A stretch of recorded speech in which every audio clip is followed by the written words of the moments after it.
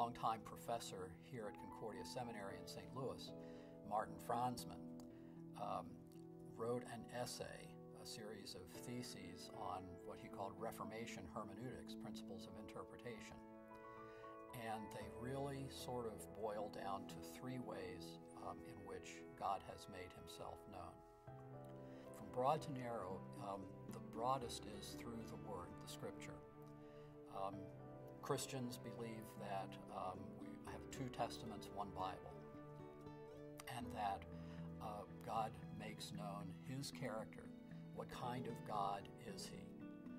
One of my favorite portions of Scripture is Isaiah 40 through 48, in which God, in a sense, puts himself in the dock, sort of in a courtroom setting, and puts himself on trial, as it were, and sort of systematically, in some respect, dispels any notion that there is another God. And he's, there he, through the prophet, is speaking to his Judahite people, and trying to get them to remember this is the God who has acted in our behalf, and we can count on him to act in the future. So from Scripture, I move to the gospel, the gospel as a message, the word about Christ, the word of Christ, what it entails, why we need a gospel in terms of our alienation from God because of sin, and how God has provided the remedy for that. And then the central way in which God has made himself known, and this is sort of in a historical sense as well, is in the person of Jesus Christ, who is God in the flesh. The Word became flesh and dwelt among us. Going back to the center, existentially, I think that we actually begin with Jesus.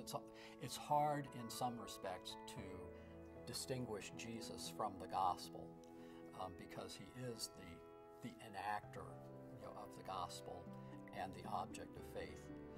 But from there, when we have learned who God is by the one who has uniquely made him known, then the other elements of what constitute or what describe the gospel, and then finally the Scripture, the character of God is, we find out what is the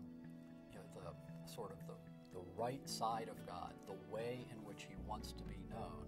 Even in the Old Testament, we find out how God wants to be known by his Old Testament people, by viewing him through the lens that is Jesus Christ.